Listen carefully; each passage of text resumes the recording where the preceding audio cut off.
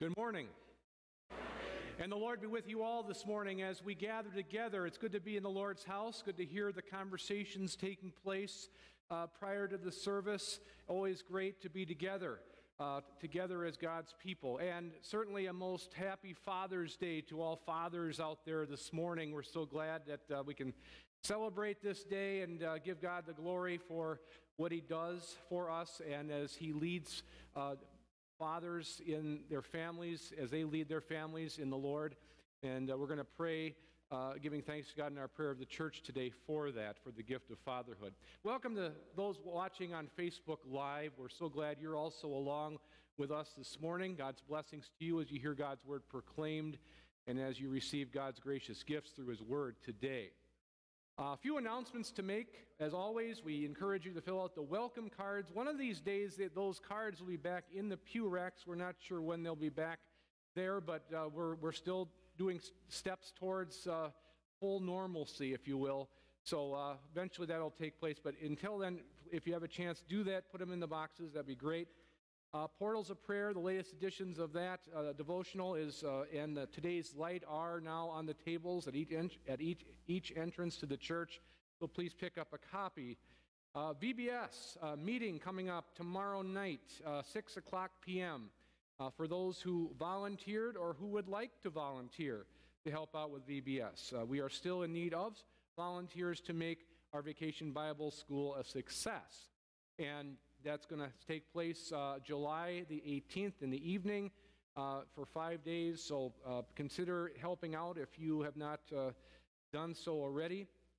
I'm sure it will be a success no matter what. Things always come together and God is glorified. And especially not having VBS last summer should be a great blessing this year. The 2021 annual Concordia Publishing House Bible Sale is here. If you'd like to order a Bible, there is a large order form on the bulletin board at the east entrance. So check that out as well. The Concordia Self-Study Bible is an excellent resource for all lay people, for that matter. It's great. It has a lot of good notes in there. So I'll encourage you to consider that if you don't have a self-study Bible. It's very helpful in your daily Bible reading. Today's service is going to be based on Divine Service setting number 4. In the hymnal, it'll be on the screen, of course, as well. And our hymn of invocation is the hymn, Lord, Open Now My Heart to Hear, hymn number 908, hymn 908. If you are able, I invite you to please stand for our opening hymn.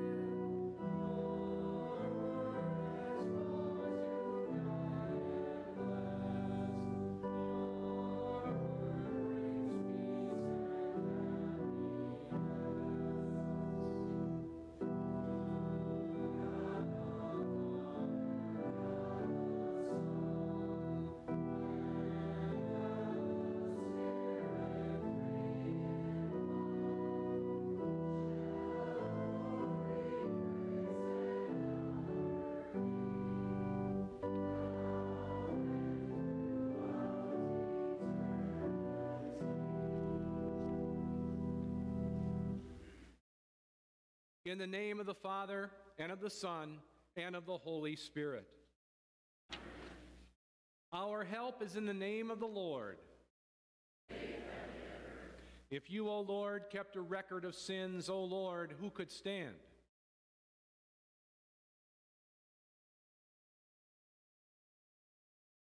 Since we are gathered to hear God's word, to call upon him in prayer and praise, and receive the body and blood of our Lord Jesus Christ in the fellowship of this altar, let us first consider our unworthiness and confess before God and one another that we have sinned in thought, word, and deed, and that we cannot free ourselves from our sinful condition.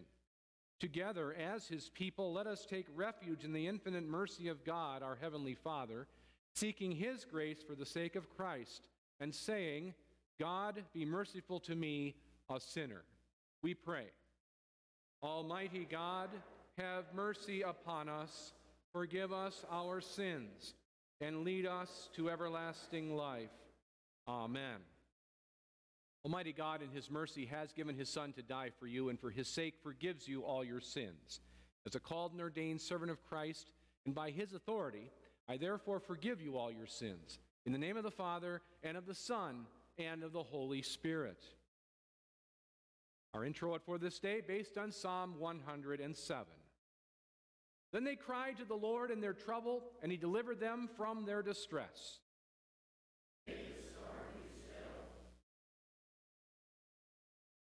Then they were glad that the waters were quiet, and he brought them to their desired haven.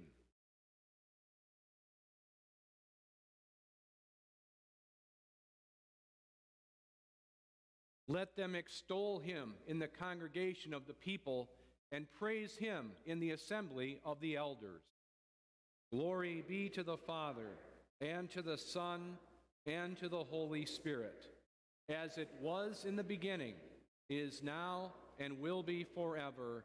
Amen. Then they cried to the Lord in their trouble, and he delivered them from their distress.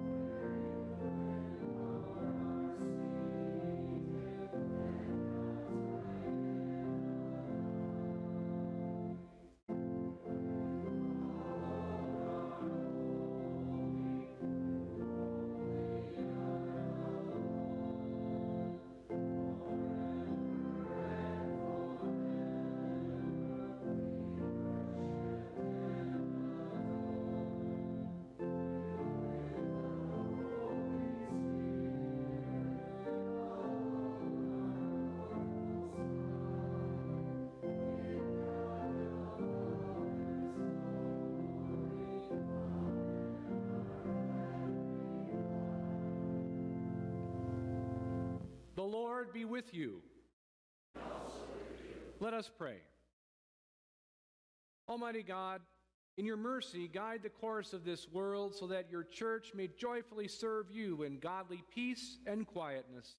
Through Jesus Christ, your Son, our Lord, who lives and reigns with you and the Holy Spirit, one God, now and forever. You may be seated for the scripture readings.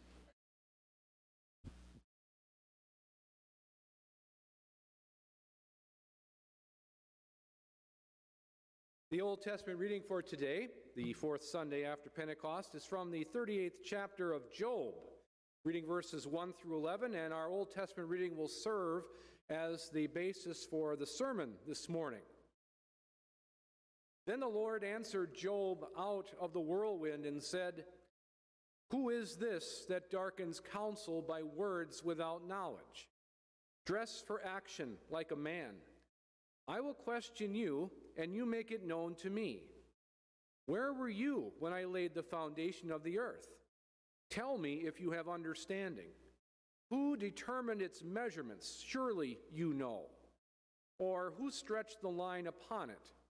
On what were its bases sunk, or who laid its cornerstone? When the morning stars sang together, and all the sons of God shouted for joy? Or who shut in the sea with doors when it burst out from the womb? When I made clouds its garment and thick darkness its swaddling band, and prescribed limits for it, and set bars and doors, and said, Thus far shall you come and no farther, and here shall your proud waves be stayed. This is the word of the Lord. Our epistle is from the 6th chapter of 2 Corinthians, verses 1 through 13. Working together with him, then, we appeal to you not to receive the grace of God in vain. For he says, In a favorable time I listened to you, and in a day of salvation I have helped you. Behold, now is the favorable time. Behold, now is the day of salvation. We put no obstacle in anyone's way, so that no fault may be found with our ministry.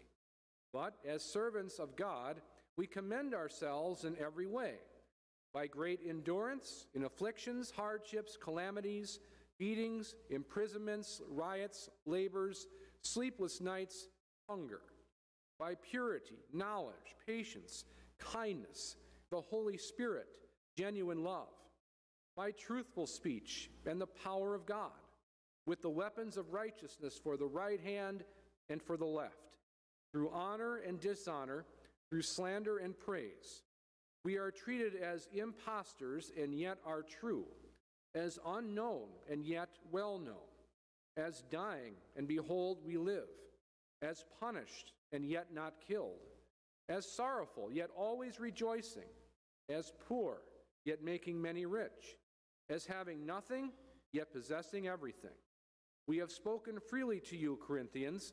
Our heart is wide open. You are not restricted by us, but you are restricted in your own affections. In return, I speak as to children, widen your hearts also. This is the word of the Lord. Please stand for the Alleluia and verse in the Holy Gospel.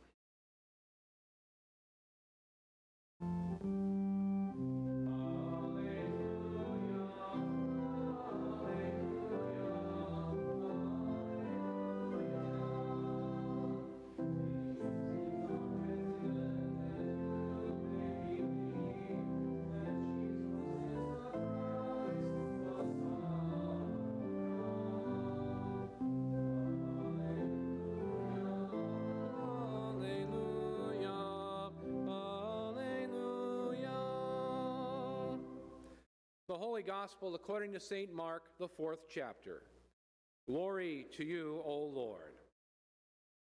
On that day, when evening had come, Jesus said to them, Let us go across to the other side. And leaving the crowd, they took him with them in the boat just as he was, and other boats were with him. And a great windstorm arose, and the waves were breaking into the boat, so that the boat was already filling. But he was in the stern, asleep on the cushion. And they woke him and said to him, Teacher, do you not care that we are perishing? And he awoke and rebuked the wind and said to the sea, Peace, be still. And the wind ceased, and there was a great calm. He said to them, Why are you so afraid? Have you still no faith? And they were filled with great fear and said to one another, Who then is this that even wind and sea obey him? This is the gospel of the Lord. And now we confess our Christian faith using the words of the Nicene Creed.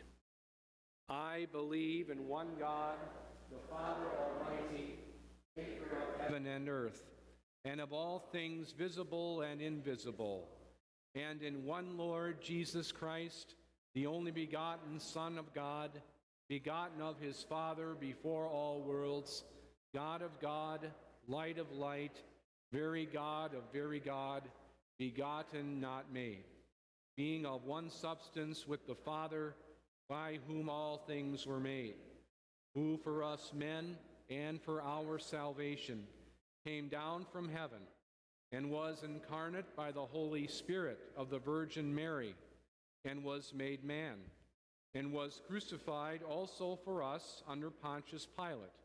He suffered and was buried, and the third day he rose again according to the Scriptures, and ascended into heaven, and sits at the right hand of the Father, and he will come again with glory to judge both the living and the dead, whose kingdom will have no end.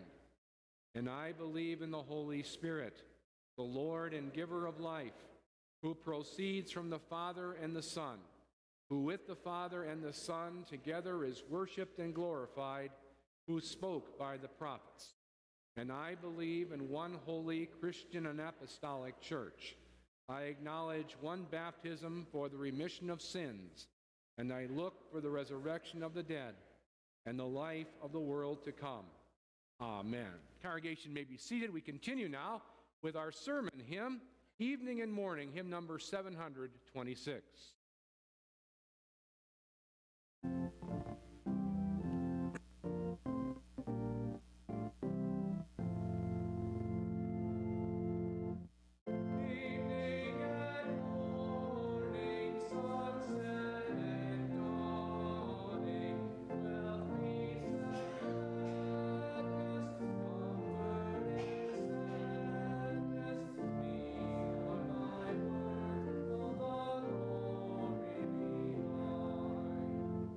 I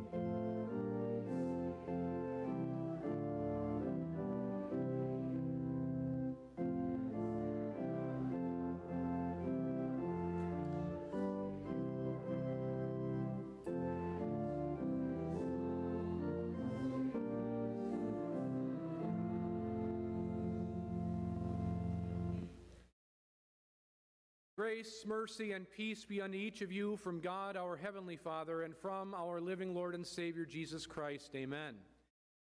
The Word of God today, to which we give our heartfelt and devout consideration, is our Old Testament lesson from Job chapter 38, verses 1 through 11, and I'll be reading that text here in the sermon this morning.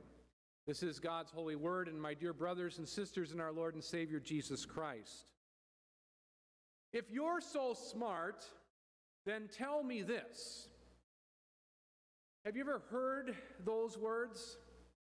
Usually they come out of the mouths of little children when playing the game of one-upmanship. You know how it goes. One child says that he's far ahead of the rest because he's been there, done that. Well, that doesn't sit too well with his classmate who then says, well, if you're so smart, then how come you got a C on the last science test? Or if you're so smart, why did you have to stay in for recess yesterday? If you're so smart. Our text this morning contains God's words to Job at the end of a lengthy discussion, dialogue, and even dispute between Job and his three friends named Eliphaz, Bildad, and Zophar, plus a fourth by the name of Elihu. Finally, here in chapter 38, the Lord God speaks. His silence throughout the long days of Job's illness no doubt parallels the silence of God during some of our tough times that we may experience. At least it may seem as if God were silent, but God is not silent, not at all. And he proves that in the events surrounding our text when he says, and I read to you again now, from our text. He says, who is this that darkens counsel by words without knowledge? Dress for action like a man. I will question you, and you make it known to me. Where were you when I laid the foundation of the earth? Tell me if you have understanding. Who determined its measurements? Surely you know. Or who stretched the line upon it? On what were its bases sunk? Or who laid its cornerstone when the morning stars sang together and all the sons of God shouted for joy? God tells Job, and he reminds you and me as well, that he knows what he is doing. The Almighty Lord, who is eternal, who made the heavens and the earth, has a divine purpose in all things, even in things that we may not ever understand or things that don't ever make sense to us. Our God is so smart that we can trust him even when things are out of control. Now, you remember the events of Job's life, and it's good to review again what he had been dealing with up to this point. Job, as we know, was a man who was truly blessed by the Lord. He was wealthy, he had a beautiful family, he had good health, and most important of all, he had a strong faith in his Lord God.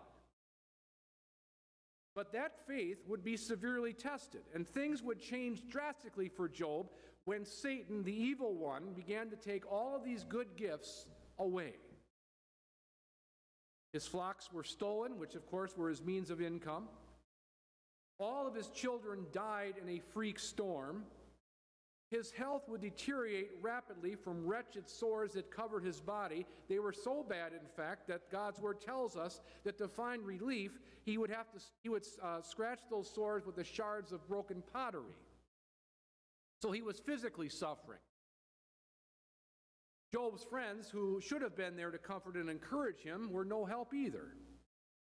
Their greatest help to Job was when they sat with him for an entire week before speaking. But when they did speak, what did they do? No, they didn't encourage him. No, they accused Job of great and secret sins that were in their minds the cause of his suffering. It must have been some sin that you did, Job, and God is really mad at you. Job's wife wanted him to curse God and die. Be done with him. And for a while, Job did keep a strong faith. He didn't blame God or deny his provision and care. But eventually, Job began to waver, pleading to confront God and defend himself. Job protested his innocence, virtually ignoring the fact that all has sinned and has fallen short of the glory of God. Yes, even Job But this is what Job says, trying to make sense of things, because he felt he was living a holy life. Verses 5 through 8, chapter 31. He says, "If I have walked with falsehood, or my foot has hurried after deceit, let God weigh me in honest scales, and he will know that I am blameless. If my steps have turned from the path, if my heart has been led by my eyes, or if my hands have been defiled, then may others eat what I have sown, and may my crops be uprooted." You see, Job is saying, I know my situation better than you do, God. I know I'm innocent. I know I don't deserve the circumstances I'm in. But then in our text, God says to him, if you're so smart, then tell me this. Where were you when I laid the earth's foundation? Tell me if you understand. Who marked off its dimensions? Surely you know. Who stretched a measuring line across it? Or in what were its footings set? Or who laid its cornerstone? While the morning stars sang together and all the angels shouted for joy. Who shut up the sea behind doors when it burst forth from the womb? When I made the clouds its garment and wrapped it in thick darkness? When I fixed limits for it and set its doors and bars in place? When I said, this far you may come and no farther. Here is where your proud waves halt. Those are questions that God asks Job, and they're very good questions. But they're not just asked of Job, they're asked of you and me today. So we still can't answer them, even with all of the technological advancements that have been made over the years. Just like people today, Job asks, where was God when that happened to me? And the Lord answers, where were you when I laid the foundations of the earth? If you're so smart, if you know better than me, then tell me. And using the two images of God, the creator of the land and the creator of the sea, and that all that is in it, the Lord is telling Job that he knew what he was doing when he created all things. Job wasn't there, and neither were you or me. Everything the Lord designed was very good, perfect, in perfect order, since God is a God of order. The foundations were set. And then God uses the image of a midwife. He says, who shut up the sea behind doors when it burst forth from the womb? God the builder, the midwife. Both images tell us that God knows what he is doing. He understands the master plan. He knows how things operate, whether he's building a home, delivering a baby, or allowing Job to suffer. Each of these images is designed to create confidence in the God who is speaking. You see, Job did not understand the complexity of God's creation, from its vast dimensions to the intimate details of placing the exact limits of the sea. Job thought that he understood good and evil, life and death, but God, through his questions, reveals that Job didn't have a clue what he was talking about. We often like to relate ourselves to Job's suffering when we suffer in our lives. But we miss the fact that, like Job, we ask those same questions about our God, thinking that we have things figured out based on our own imperfect knowledge. When life doesn't make sense to us, when things are out of our control come upon us, and we want to stand in our own self-righteousness, we ask God the very well-known question, why? In the last 3 or so weeks near where I live, there's been 2 tragic car accidents, one which took the life of a 6-month-old baby, and another the life of a 50-year-old woman whose 12-year-old daughter now is in a hospital, severely injured from that accident. We ask the question, right? Why? Why? Or when the bills start to pile up, you know what it's like, and you're trying to make ends meet, and you're thinking you got everything figured out, and then a big thing happens that's going to cost a lot of money. How am I going to pay for this right now? And you say, why, Lord? Or when a once rock-solid marriage comes to an abrupt end, when one of the two spouses walks out, leaving the other spouse devastated, And they were really good, solid Christians. They went to church every Sunday. Why? You see, none of those things, and you can name a bunch of others, I'm sure, in your life that don't make sense to you, why they've happened, bad things that have happened. They don't make sense, not in our perspective. We don't understand why God didn't intervene, as if He's looking for a way to make us suffer. And we think that He doesn't care. Well, that thought isn't anything new. On the Sea of Galilee, after a long day of teaching, Jesus and His disciples get into a boat and begin sailing. A violent windstorm comes up, and the disciples, these guys who are masculine, they know what they're supposed to be doing on this. And I talk about you dads out there. Yeah, we know what we're doing. We've got the answers. We can handle this. What happened to them? They're scared to death. They're thinking they're going to drown. It was bad. It was a bad situation. Where was God? Where was Jesus? He's asleep. He's asleep, exhausted from a long day. And when they awaken Him, what's the first thing they ask? Teacher, don't you care that we are perishing? Don't you care about our lives, let alone your own life? What are you doing here sleeping? As if He didn't care at all and was going to let them die. But you see, to make that accusation that God doesn't care, there's nothing further from the truth. For Job, for the disciples, and for us. Did you notice that God doesn't answer Job's questions? He doesn't debate with Job or with Job's friends. He doesn't even refer to Job's suffering. Instead, God raises Job's sight from his own troubles to the marvelous order that undergirds the world. He patiently instructs a man who needs to see the larger picture. Job is brought to contentment without even knowing all the facts of his case, that Satan had brought up the matter to bring upon suffering on Job, and that God had allowed it. With limits, he said, you cannot take his life. Job has to operate by faith, not by sight. He has to love God for God alone. And God invites Job to love Him for no other reason than that God is worthy of love. God invites a humble perspective that is willing to learn. He says, in short, that it's more important to know God than to have all of the answers, even if you're supposed to have all the answers. If you're the answer man or answer woman at work, the boss, or the head of the house, fathers, even when you don't have all the answers, it's better for you to know your Lord in relationship so that you can lead your families in the same manner.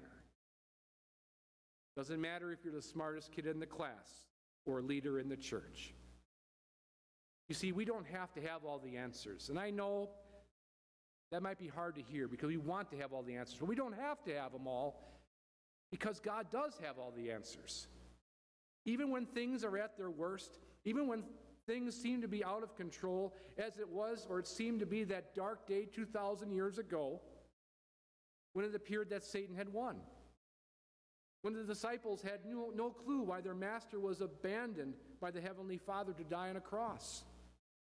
Jesus' disciples didn't have the answer, but God did. He knew what He was doing.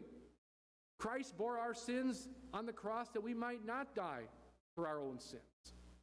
And we know that now through the preaching of the gospel, which we have the whole picture, Old Testament and New Testament. And unlike Job, with Christ's resurrection, we did come to understand God's reasons. Our salvation and the disciples and Job's. Well, how does the book of Job end? Well, in chapter 42, verse 5, Job says, I had only heard about you before, but now I have seen you with my own eyes. Well, today you and I have once again met with God. We're meeting with Him right now. God is present in His Word to instruct, comfort, rebuke, correct, and train in righteousness. He's present in the gathering of believers. Wherever 2 or 3 are gathered together in His name, there He is with us. He's present in the sacrament, the very body and blood of our Lord and Savior Jesus Christ in the bread and the wine of the Lord's Supper. He invites us to learn with Job that we need not have all the answers as long as we have God. We need not know why certain things happen as long as we know that He loves us in Jesus Christ. Many years ago, not long after cars were invented, a man's Model T Ford stalled in the middle of the road. He couldn't get it started no matter how hard he had cranked. And then a chauffeured limousine pulled up behind him, and a wiry, energetic man stepped out from the back seat and offered his assistance. After tinkering for a few moments, the stranger said, "Now try it." Immediately, the engine roared to life. The well-dressed benefactor introduced himself. "I'm Henry Ford. I designed and built these cars, so I know what to do when something goes wrong." Well, God, as our Creator, knows how to fix our lives when they're broken by sin. He may not do it the way we want or expect, but He does it. He did it, especially when He gave His Son to die on the cross for our sins. And that, dear friends, is the larger picture. That's the teaching we can always trust, because He knows what He's doing. To God be all the glory. Amen. And now may the peace of God, which surpasses all of our human understanding, guard our hearts and our minds through faith in our Lord and Savior Jesus Christ. Amen. We stand and sing the offertory, "Create in me a clean heart, O God."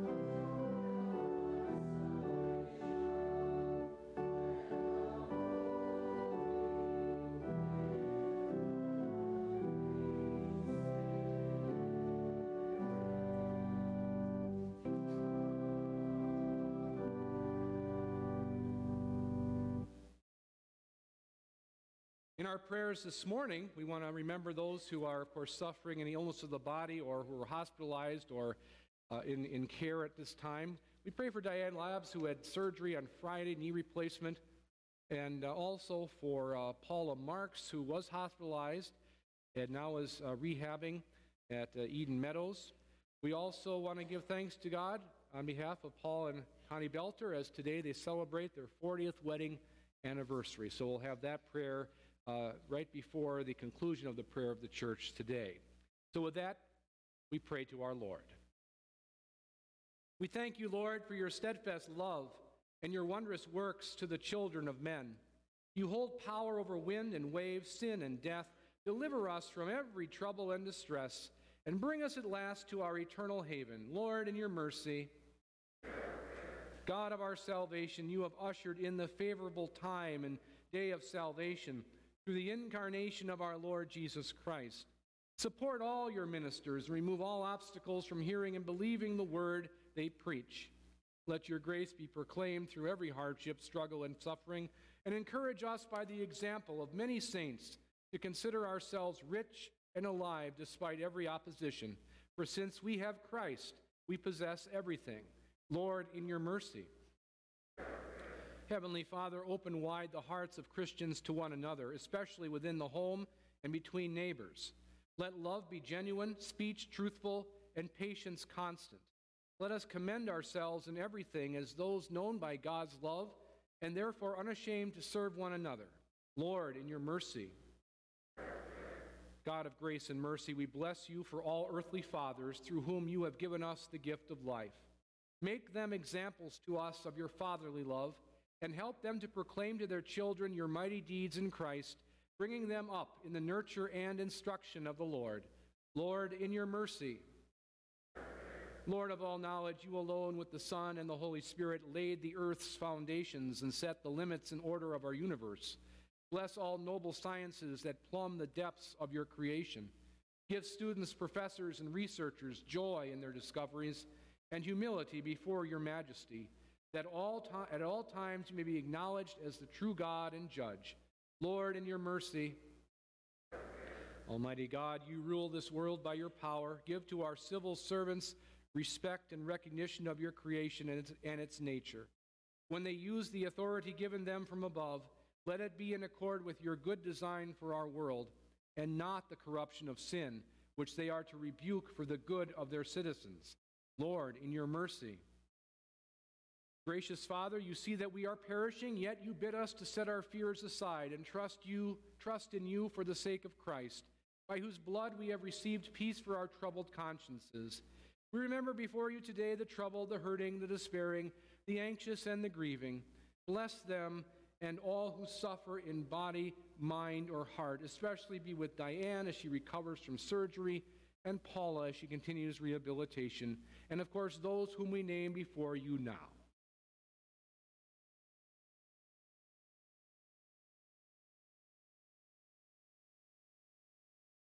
Give them your peace, comfort in their troubles, and whatever relief you know to be best for them, Lord, in your mercy. Holy Lord, we join with the sons of God and shout for joy as Christ Jesus gives to us his true body and blood in the Lord's Supper. Let us not doubt, but firmly believe your words, that you who formed our world and its matter know well how to be present for us and our forgiveness in this sacrament. Lord, in your mercy. And Lord God, we rejoice today with Paul and Connie as they celebrate their 40th wedding anniversary.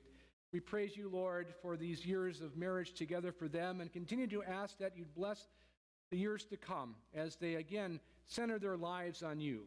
Through every joy and sorrow that they share, may their love for each other increase, indeed as their love for you increases. Lord, in your mercy. These and whatever else you would have us ask of you, O God, grant to us for the sake of Jesus Christ, your Son, our Lord, who lives and reigns with you and the Holy Spirit, one God, now and forever. Again, we remind you our offerings are received in the back of the church by mail or, of course, through PayPal. We continue now through to the order of Holy Communion, beginning with the preface. The Lord be with you. Lift up your hearts. Let us give thanks to the Lord our God. It is truly good, right, and salutary that we should at all times and in all places give thanks to you, O Lord, Holy Father, Almighty and everlasting God, for the countless blessings you so freely bestow on us in all creation. Above all, we give thanks for your boundless love shown to us when you sent your only begotten Son, Jesus Christ, into our flesh and laid on him our sin, giving him into death that we might not die eternally. Because he is now risen from the dead, lives and reigns to all eternity, all who believe in him will overcome sin and death and will rise again to new life. Therefore, with angels and archangels and with all the company of heaven, we laud and magnify your glorious name, evermore praising you and singing.